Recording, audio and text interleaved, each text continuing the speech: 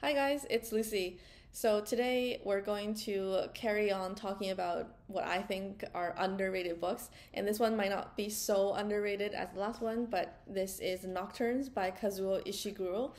And this author is a giant. And I actually have not read any of his other books. I heard recently Clara and the Sun, the most recent one, was slightly underwhelming for people. And his most well-known ones are The Buried Giant and Never Let Me Go. Those two are still pretty high up on my reading list, and they just keep popping up again and again. But my first intro to this author is Nocturnes, and this is a short stories collection. There are five stories here about musicians, aspiring musicians, and they remind me of movements in a classical music piece. And because so the first two stories, the Crooner and Come Rain or Shine, these are about like kind of washed up musicians, and then Malvern Hills is about an aspiring musician, and then the fourth one, Nocturne, it brings in a character from one of the other stories, Mrs. Gardner from Crooner, and they're totally disconnected stories, but and the character names are the same, so you have that same theme running along, but in a totally different new melody or new story. And then cellists is the same. So there's it's talking about this guy who just plays cello. Actually, no, he doesn't play cello. He plays sax in the San Marcos Square, and he could very well be like an older version of the young musician that Tony Gardner met in Crooner, who he got to serenade Mrs. Gardner with, Lindy Gardner. So similar characters running throughout in vastly different stories, but all about musicians.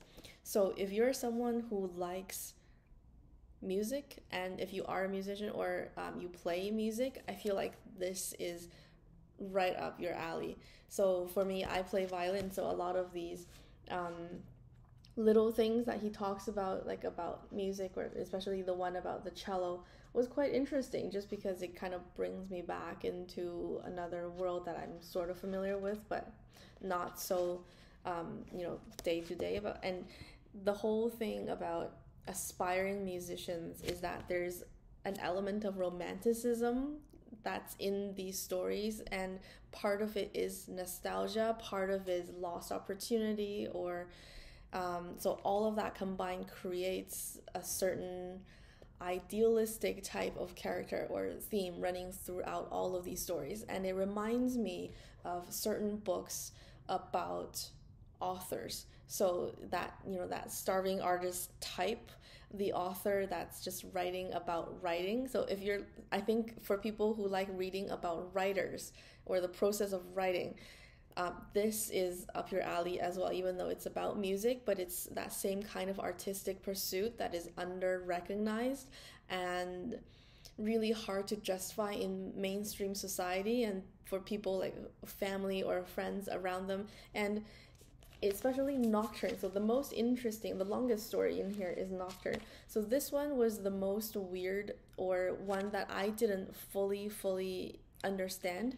The part I didn't understand was the interaction that changed after that night with Lindy Gardner and this guy who underwent facial reconstruction surgery to try to be a star. But the interesting part about the element of him having to change his appearance to be successful, that's a very interesting or arguably controversial point that's being brought up, and I don't think people really talk about that within the music industry, but it's definitely a thing. And not just popular music either. Like this is across the board for any type of performing arts, in my opinion. So that I think is a pretty good book club topic as well.